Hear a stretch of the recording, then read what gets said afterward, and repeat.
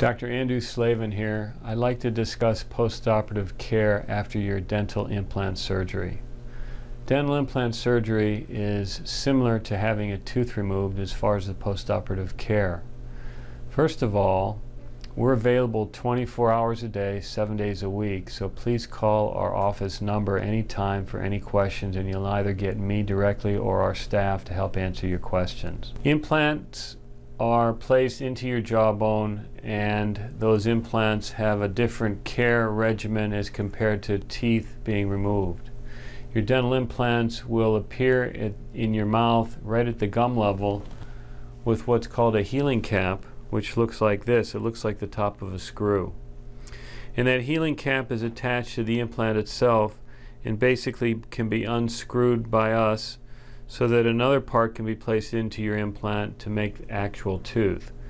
It's very important that you don't disturb that healing screw with your tongue. Think about the implant as being like wet cement. And if you push on the implant healing cap, your tongue is a very strong muscle. You could actually loosen the implant. So it's very important that you keep your tongue on the other side of your mouth for the first couple weeks.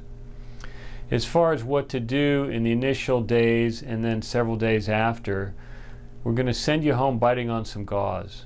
And when you get home, you can take the gauze out and you can leave it out. You don't need to put it back in. It would be a good idea to take a pain medicine, which we've given you a prescription for. Take a half of a pain pill, and then 20 to 30 minutes later you can take the other half. So it's not too much in your stomach at one time. In addition, the antibiotic prescription which you've been given, you can start the antibiotic. If your surgery was in the morning, you can start it after lunch. If your surgery was after lunch, you can start it after dinner. You can start rinsing with a mouthwash that was prescribed the following day. I don't want you to do a lot of rinsing the first day because it'll just make it bleed.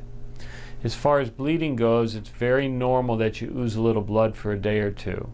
A little bit of blood makes your saliva pink, and then you salivate a lot. You think you're bleeding a lot. It's mostly saliva. Over the next several days, you're going to have some swelling, and it's important to use ice on your cheek if the implant was on the top, and along your lower jawbone if the implant was on the bottom. And I would use the ice for the next 2 to 3 days.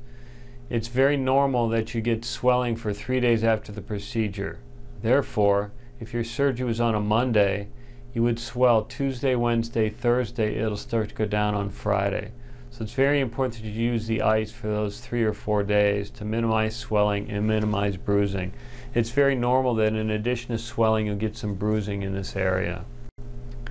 Brushing your teeth may start the night of the procedure. Once the implants are placed, it's important that you brush your teeth and brush to the area but not on the area that the implant was done.